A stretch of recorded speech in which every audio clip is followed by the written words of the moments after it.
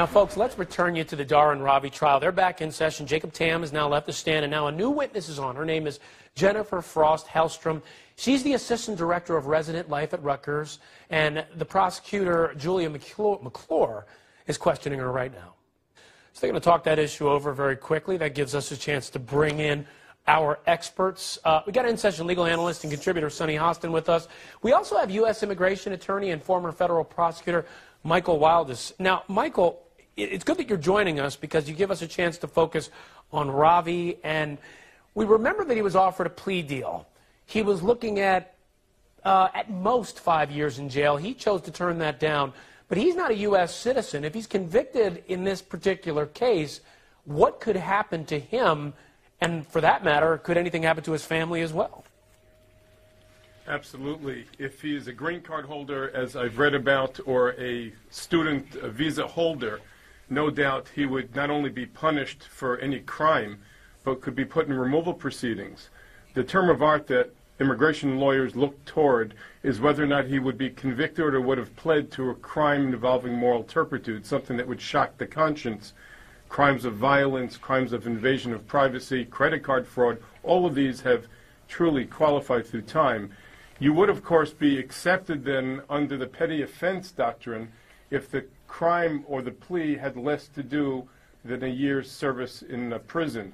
So a very sophisticated immigration lawyer would not only want to work in tandem with a criminal lawyer to defend the gentleman, but to make sure that he wouldn't be susceptible to removal. Now, the contention here of the defense is he didn't commit a crime whatsoever and therefore should not be removed from the United States. And truthfully, I think that this is new cutting edge. This is not only cutting edge in cyber bullying, in technology. It underlines so much from the questions asked whether or not parents should really be sending their children who aren't prepared to act responsibly with computers or otherwise. And truthfully, in the end, when it comes to technology-related crimes, we see here, as they're trying to establish on television right now before us, the chain of custody as to what the state of mind of Ravi was, that he was intimidated and expressed that intimidation publicly, how important this is. But the immigration goes to the core of Ravi's defense, and ultimately he may have to face the music on that front regardless. And ultimately that could be the main reason why he didn't accept the plea deal, or, as his lawyer has said in the past, it could be because of almost the principle of the thing. He felt from the, and this is to be expected from a defense lawyer, he doesn't believe his client is guilty in this case. That's why they're trying this case. Now, Sonny, we're getting into the tweets and things like that as the director of student life is going through her testimony. How do you see the progression going? Because I feel like I'm starting to see this prosecution focus in on Tyler Clementi's belief, trying to hit that third prong of bias, intimidation, how Tyler felt. But they're still trying to involve elements of how Dharun Ravi felt. They didn't really pursue Jacob Tam too much to talk, and that's his close friend that he was texting and tweeting back and forth with about Dharun Ravi's impressions there. Where do you think they're taking this witness? Yeah, I think you're right. I think they're trying to really prove the bias intimidation because Michael and I, our guests, were just talking. It's so nice to have another former federal prosker sitting with me in studio. Two federal prosecutors in one room. The power over there. That's unusual, right? But what was interesting to me is that, you know, the invasion of privacy piece, and this is very cutting edge because I don't think our laws have caught up with social media quite yet, and we're trying to get there. So the invasion of privacy piece, in my mind, is kind of a home run for the prosecution. Tyler asked for his privacy. He didn't get it. Instead, he had, you know, what was a private encounter basically streamed to other people. But in terms of the bias intimidation, it's a place where prosecutors don't really like to find themselves because you typically don't have to prove motive. You don't have to get into anyone's heads. It's usually the defense attorney that's trying to prove an insanity defense or something like that that has to show what's in someone's head. But if you're trying to prove it bias, you have to show that someone inside was biased. But with the intimidation piece, what's so unusual about this New Jersey statute is that you do have this third prong where you get to sort of show how the receiver of the alleged intimidation felt. Did Tyler Clementi feel that he was targeted because of his sexual orientation? Did he feel intimidated? Yeah. And that's exactly what I think this prosecution is going for. All right, Sonny, Michael, thank you so much. Court's back in session. Let's put our viewers back inside. They asked for a few moments. Gives us a chance to bring back in Sonny and Michael. You know, Sonny, it's interesting the way they're pursuing this. because now we're going through the tweets, and I think this is the primary part of their ability to tell the bias, intimidation, and to a lesser extent the invasion of privacy part of Dharun Ravi's case. They're going through those tweets, you know, oh, this is what happened in this room. I'm shooting it with my webcam. This, to me, and I want to get your sense of it, is really the essence of what they've got on Ravi, that he's setting up this camera and that he's basically filming it and he's broadcasting to everyone that, hey, I plan on doing this. Come see, take a look, whatever it may be. That's right. In order for the government to prove its case, it has to prove that he published it to someone else, right? Michael and I were just discussing that. And I think that's why they're putting their case forward the way that they are. Again, I think the invasion of privacy here is not going to be that difficult to show. I do think that the bias intimidation piece is going to be difficult to prove. And I wonder, Ryan, if we're going to get into in closing arguments, would Ravi had done this if Tyler Clementi had been with a girl? You know, what was his motivation for not only setting up the webcam but publishing it to other people, but telling other people, hey, if you log on, this is what you will see. So I think that's why we're hearing so much about the tweeting and the social media. What I think is fascinating is that the government is really having to teach many of these jurors about social media. And I think they're actually doing a pretty good job of doing that. They are. I think they really are as well. And it's not all that clear for folks who haven't been tweeting and texting and all this kind of stuff. But you make a great point. Would he have done this if Tyler Clementi was with a girl? But Michael, when I look at the defense side of this, one thing they have done with almost every witness is they get every witness to get up and on their cross-examination they say, has Dharun Ravi ever said anything to you that was derogatory towards gays or lesbians? Has Dharun Ravi ever said anything derogatory about Tyler Clementi? Has there been any evidence or any talk to you about the fact that he didn't like his roommate? They keep going over and over again about that. And my sense there is they're trying to build in, hey, this bias intimidation is steeped in the fact that he has to have something against Tyler Clementi because of his sexual orientation, and they seem to be trying to point out it's just not there. Absolutely, and I think Sonny's points are very well taken. When you pull the lens back on the landscape here and you ask yourself whether or not this would have happened if it was a heterosexual couple, and ultimately what the government is trying to establish here, the state government, is that it doesn't matter as much sometimes if the gentleman himself had a bias or wanted to intimidate somebody who was a gay American. The question is also, did this gentleman, the victim, actually feel that he was threatened? Did he publish that to the school? I mean, truthfully, anybody watching this is new territory. This technology, these cyber crimes, learning the tweeting, did this stream, did this go out there, was it published to a second party, did he invite people? The difference between Skyping and chatting and tweeting and all of this now going fundamentally to a new generation of jurors. You know, this will scare the hell out of any child with a computer as to whether or not they're actually invading somebody's space and the propriety with which we're going to use new technology. So in many ways, there's a deterrence that the government is putting out here as we across America watch this unfold. Federal prosecutors, state prosecutors, legislators the world over are now having to face crimes that we never imagined. And fundamentally, what's at issue here for the defense is this is a tragic thing what happened to the victim, but did this gentleman intend on killing, and should he be responsible for what might be the cause of his activity, and did he approximately cause that? In other words, the different legal standards in a criminal trial are going to come out here, but this unfolds dramatically in new territory as we all watch this. Yeah, you make a great point there. Did he intend? Was he the proximate cause? But that intent on Dharun Ravi's part, and then what did Tyler Clementi perceive for that bias intimidation? Michael Wildest, thank you so much for joining us. Sonny Hostin, stick around, folks. We'll be right back. Again, we're covering North Carolina versus Young, as well as New Jersey versus Ravi. Young is in lunch break, but Dharun Ravi's just taking a very short 5 to 10 minute break. So when we come back, we'll put you back in New Jersey versus Ravi. Keep it right here. The very max that he could see in jail time was 5 years, but essentially the prosecution in this case, if I have this right, was saying that he was really looking at community service as part of it. Do you think he's pursuing this case? And I know lawyers talk about it's the principle of the thing. He is not guilty. But do you think that part of the reason why they're taking this to trial is the deportation issue. He's also got a brother, by the way, who is the family's only U.S. citizen, but he's under 18. I wonder if it affects the little brother or the family. This has a dramatic effect on the entire family. Whether you're a former Beatle or you're on trial, the U.S. immigration officials are relentless in trying to rid the United States.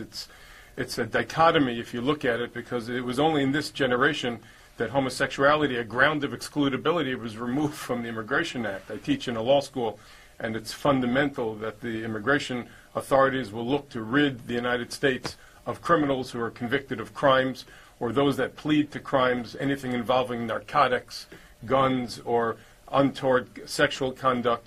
And the question here ultimately is just how dispositive, how important is the immigration?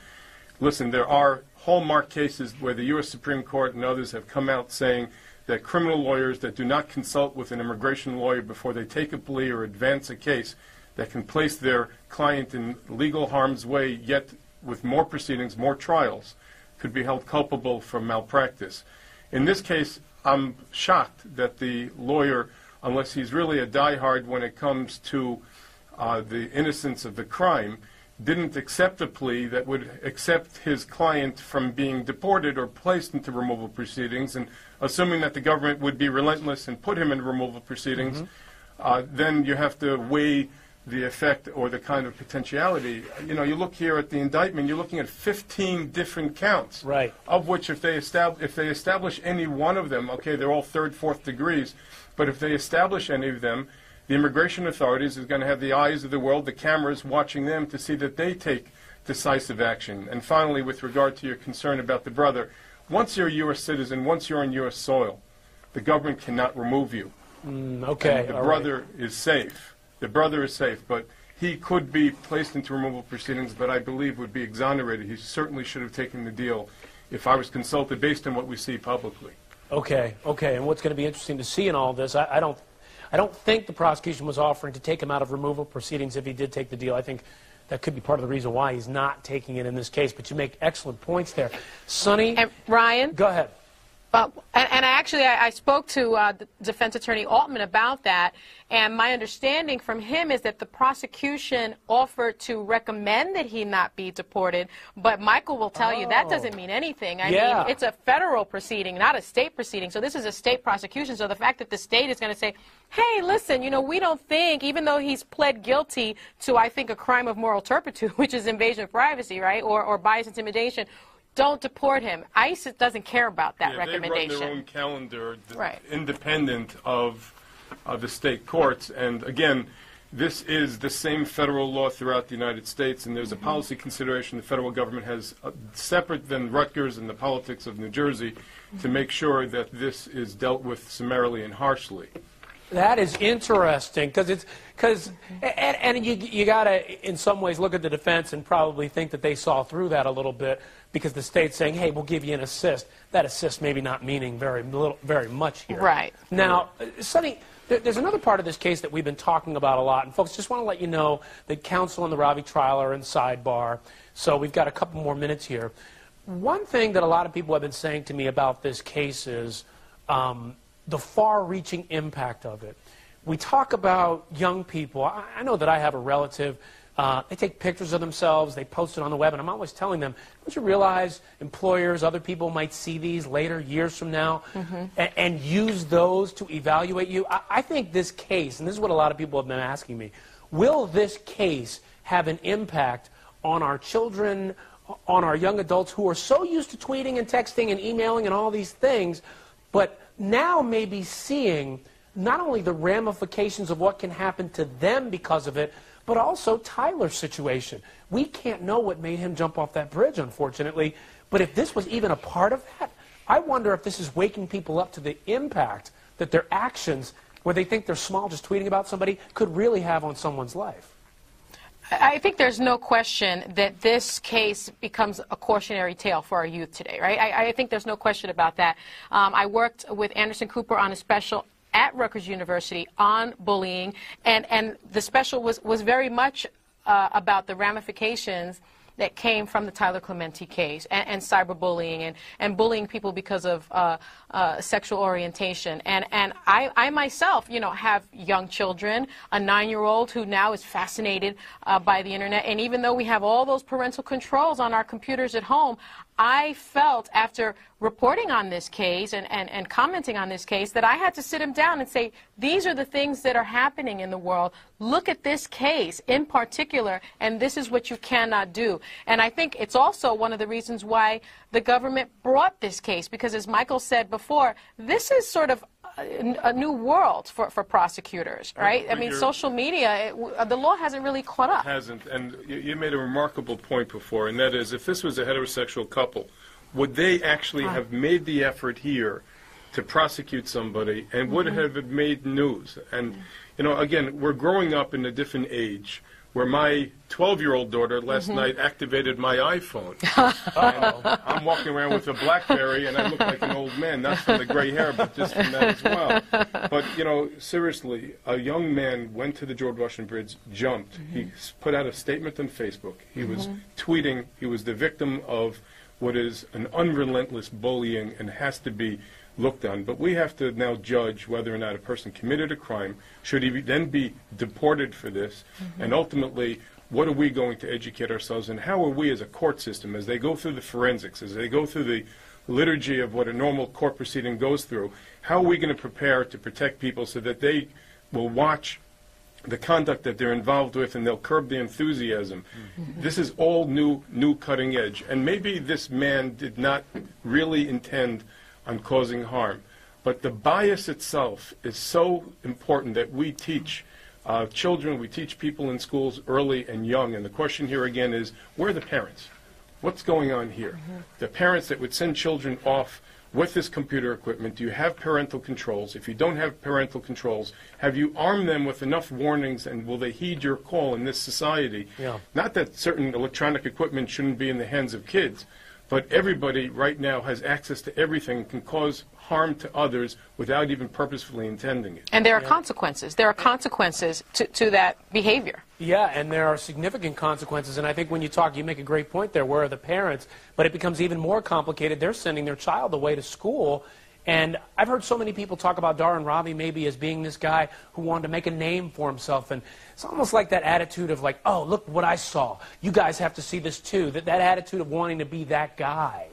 And I wonder if the parents in all this can explain to their kids some of the ramifications of a situation like this. And I say it all the time, not just in terms of their children getting in trouble, but the impact it could have on somebody else, like it may have had on Tyler. Thank you so much, you guys. Hold on for just a second, folks. We're going to take a quick break. Again, we're in two trials, North Carolina versus Young and New Jersey versus Ravi. Young